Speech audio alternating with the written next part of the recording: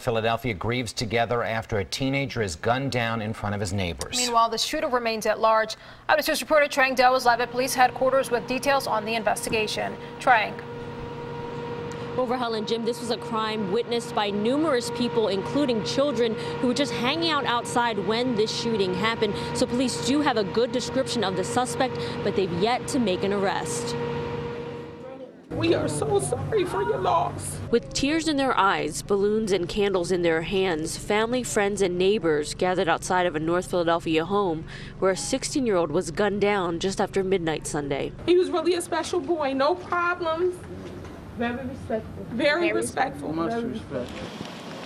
Police say the teen was hanging out with a group of children on the 2700 block of North 19th Street when a man with a gun approached and began firing to the crowd. The 16-year-old was shot 3 times.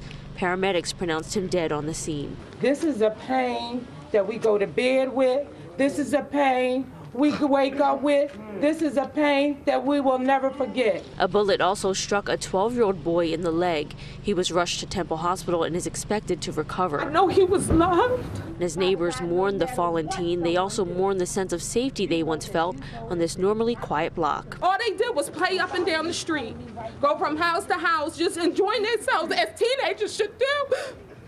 As they should do, they should be able to play on the block. They should be able to play, they should be able to come outside their house and not have to worry about this. He's in heaven now. And the suspect is described as a light-skinned black male with a skinny build, about 5'9", with wavy hair and light eyes. Anyone with information is asked to contact police at 215-686-TIPS. But for now, we're live outside police headquarters. I'm Trang Do, CBS 3 Eyewitness News. Jim Overhell, back to you.